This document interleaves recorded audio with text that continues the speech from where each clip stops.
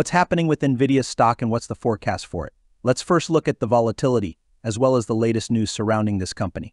We've been consolidating since March 8th, almost hitting $1,000, and recently nothing much has been happening. Let's take a look at the options market. Specifically at volatility, the volatility is quite high at the moment. It's important to pay attention to this. I'll explain why shortly. It remains at a level of 60 to 70%, which is quite significant. Let's also consider the volatility smile. As we can see, it's present in the near future. It's directed both upwards and downwards, but if we look at longer expiration dates, we see that the volatility smile is quite pronounced, especially towards the calls. Towards increases and decreases, there's a very strong volatility spike. Let's also look at the implied volatility and the historical volatility. At the moment, the implied volatility for Nvidia's stock is higher than its historical volatility. We can draw conclusions from this and develop sound strategies, which I'll show you shortly. Let's also look at the open interest on the options, as it will be key to the stock's further movement. At the top, we have call options, and at the bottom, we have put options with a very large volume on both types. There's a significant concentration at the $1,000 mark,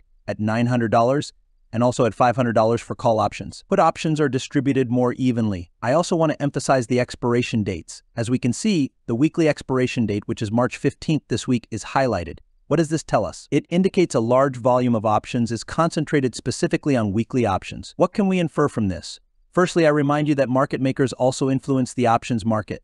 Let me briefly explain how this works. Someone buys a call option, but there's always someone selling you that call option, and that's precisely the market maker. When they sell a call, they need to hedge their position by buying stocks. Yes, it's a complex strategy, but it mainly employs delta neutral hedging. This strategy, I remind you, is dynamic. It constantly adjusts delta, meaning there's a constant buying or selling of the underlying stock contract. And how does gamma squeeze work? When there are a lot of call options bought, the market maker starts pushing the stock upwards because they need to hedge by buying more calls, creating a feedback loop. This can drive the stock price up very high, even regardless of its financial indicators. Again, I'm not arguing that Nvidia's financial indicators aren't very good. We see it has grown by 125% over the past year, and by some metrics, even by 500%. But regardless of these financial indicators, market makers can still drive up this stock. Questioning how things will end when the big seller arrives, and whether they've arrived or not, well, we see increased volume, which occurred on March 8th. There was a possibility of a significant deal here, and what will happen next is crucial. The key phrase here is that if the stock doesn't start moving upwards soon, all these options we have will expire worthless, the ones I showed you this week. The market maker will then have to sell all these stocks because there will be nothing left to hedge, and they can't hold on to them either. Consequently, a wave of selling will begin, and just as the market maker pushes the stock up, it will also work downward. In other words, there will be sales and they will continue until some catalyst occurs again. So the logic is as follows. I don't know where the stock will go. Again, my philosophy is that nobody can predict stock movements. We can only build strategies, manage positions correctly, but based on this chart, based on the risk-reward ratio, it's just mathematics, friends. It's theory and probabilities, just read books. Entering this stock at the moment is very risky. Disclaimer, I am not giving advice. Under no circumstances should you replicate my trades. If you do, you will definitely lose money. So I would definitely stay away from this stock right now, because if we can't push it up, there's a high probability that we've reached a peak. Of course, there may be a continuation after a pullback, but how long this pullback will last is hard to say.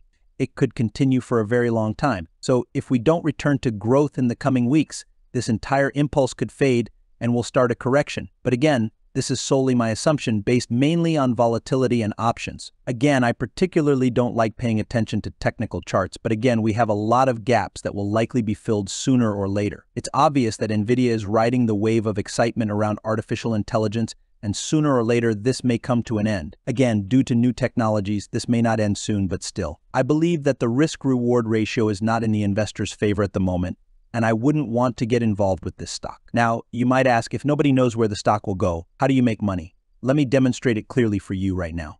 We can certainly pay attention to all the news, but again, I wouldn't focus too much on them because the most important thing is big money and options market. All these news are not very important at the moment. So the question is, how to make money on Nvidia stock? Let me try to create some strategy for you. It will be carefully based solely on options. Again, I remind you that I wouldn't recommend replicating my trades because they are extremely dangerous, and I'm not planning to open them anyway. Firstly, there's an interesting strategy that allows earning regardless of price movement. As you can see, there's always a profile here, but again, it starts decreasing if the stock sharply goes up or down. Here, you need to manage positions. That is, buy or sell shorter-term options using additional strategy enhancement using additional hedging. It's called dynamic position management. I strongly advise against getting involved with options, but if you have any questions or need help creating a strategy, email me and I'll definitely help you. Let's go back to stocks and options. Again, even if you don't know where the stocks or options will go, you can still profit from them. The most important thing is smart position and portfolio management. This is what I'm always trying to emphasize to you. For example, you can buy 100 shares and continually sell calls on them, meaning you receive additional profit from these calls, and then use that profit to buy more shares and sell more calls in the future. But again, selling calls needs to be done wisely. It should consider volatility. If we see that volatility on nearby strikes is consistently higher, we should take advantage of this. It's necessary to sell, let's say for 2 weeks, for 3 weeks ahead. But again, it should be done exceptionally wisely. Never exceed the risks. Everything should be done professionally. I also advise you to watch this video. Here I talked about the 5 most underrated stocks with great profit potential.